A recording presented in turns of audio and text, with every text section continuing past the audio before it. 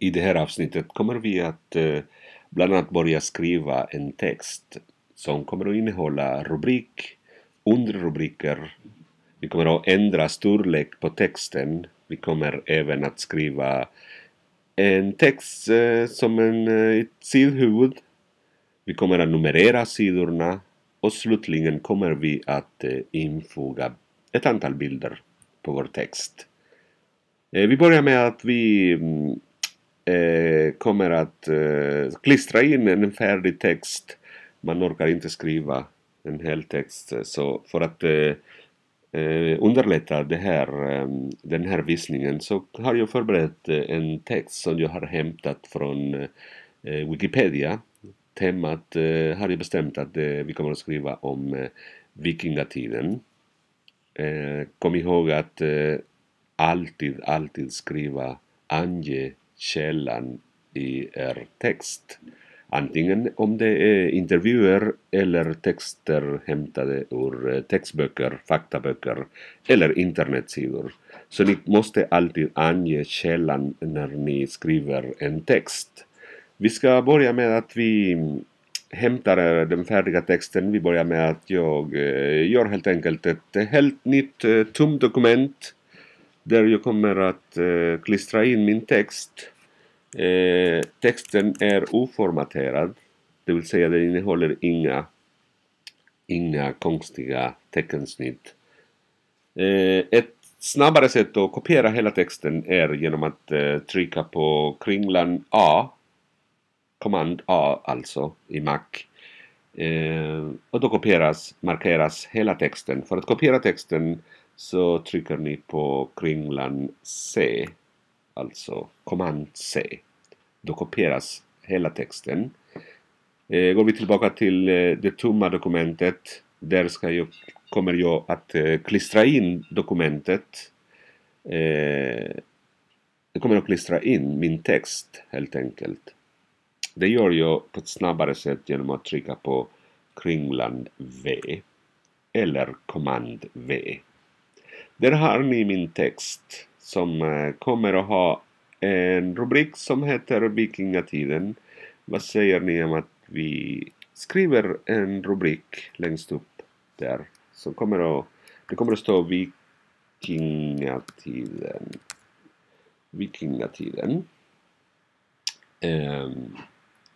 En rubrik, vad kännetecknar en rubrik? Jo, den är större än den vanliga texten. En vanlig text har vi sagt tidigare att det brukar ligga på 12 punkter i storlek. Det kommer vi att ändra alldeles strax. Vi tar och ändrar på rubriken. Det finns färdiga mallar här som vi kan använda. Om vi tar till exempel en rubrikmall, vikingatiden. Det kommer inte passa mitt tycke. Ångrar jag, kringlan Z. Vi skulle kunna använda, vi kör Cambria som teckensnitt. Och som rubrik, vad säger ni? 25 punkter storlek. Och så kör vi centrerad text.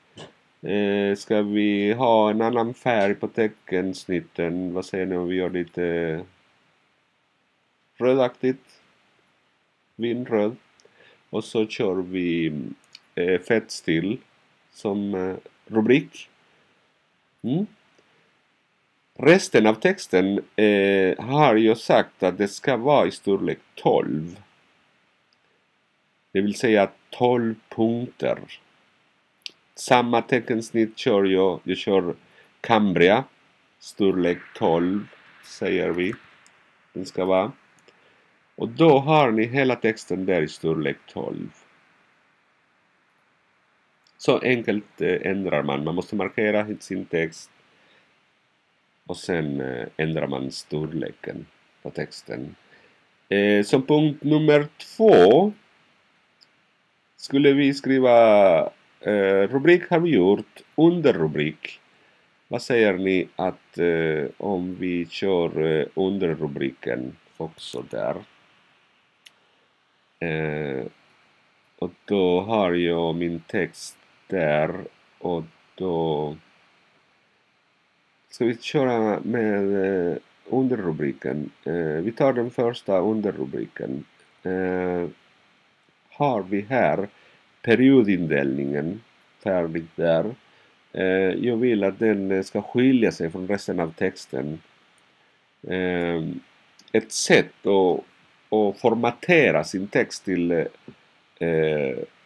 underrubrik är genom att till exempel markera sin text och välja där.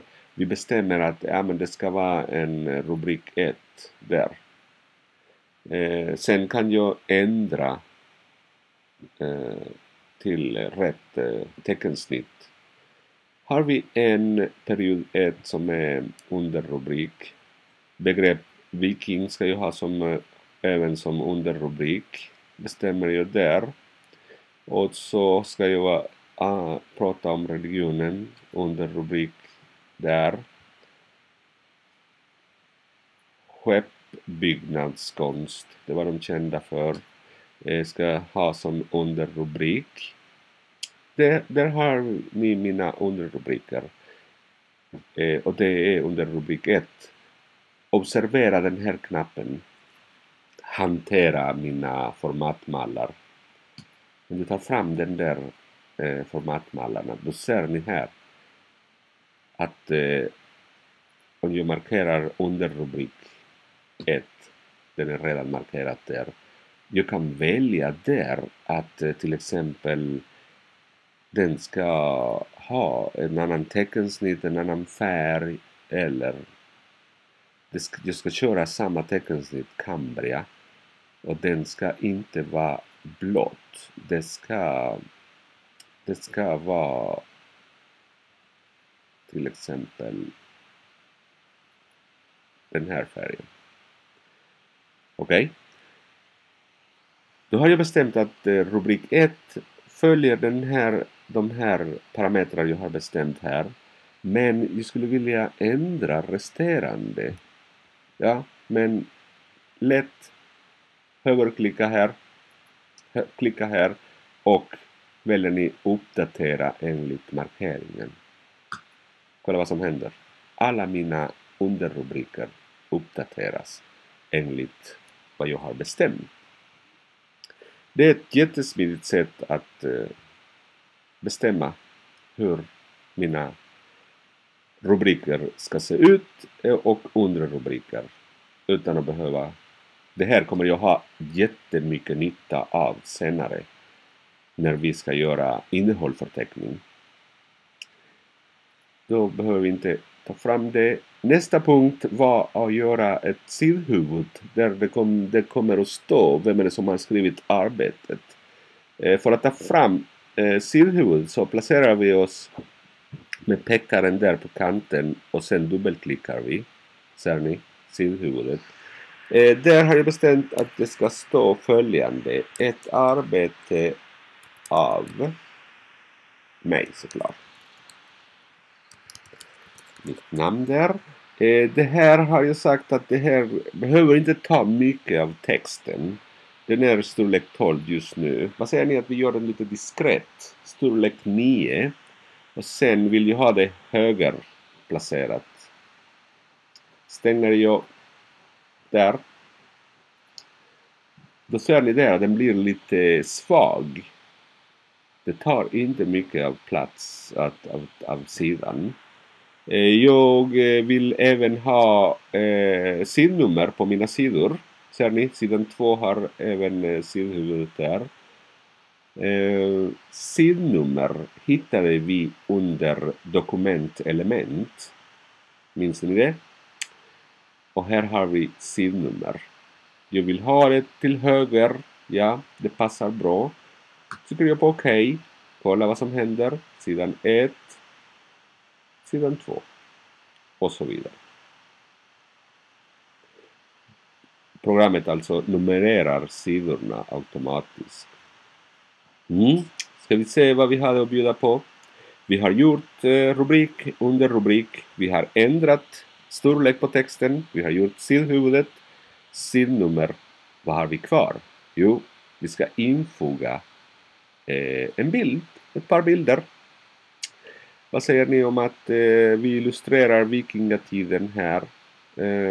Vi ska ha en bild där någonstans. Jag har förberett lite grann. Jag har en mapp där jag har ett antal bilder jag kommer att använda.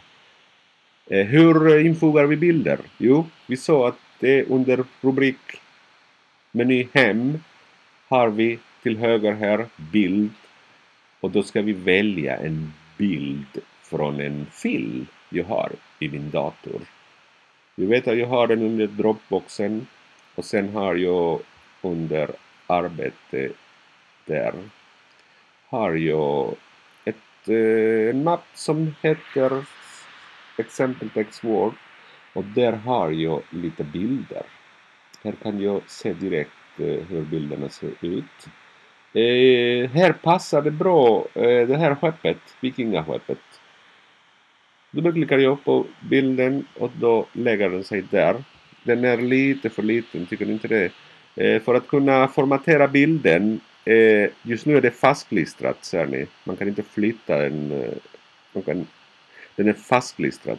För att formatera den så att du kan flytta den var jag vill, dubbelklickar jag på bilden. Och då kan jag välja radbyte där. Och vill jag placera den var jag vill kan jag köra igenom till exempel. Då kan jag plötsligt alltså kunna bestämma var bilden ska vara. För att kunna göra bilden större, då drar jag på kanten där i hörnan. Och gör bilden helt enkelt lite större. Där passar det bra. Vikingaskepp. Vissa bilder kan man inte förstora om de är små från början. Då blir de suddigare. Det ska vi lära oss längre fram om lite mer om bilder. Du ska ha det här skeppet på sidan 1. Här ska jag ha en karta. På sidan 2 ska jag hämta en karta. Bild från fil. Och så har jag en karta över hur det såg ut på den tiden. Vikingatiden. Samma sak där. Vill jag flytta bilden, dubbelklicka på bilden, radbyte.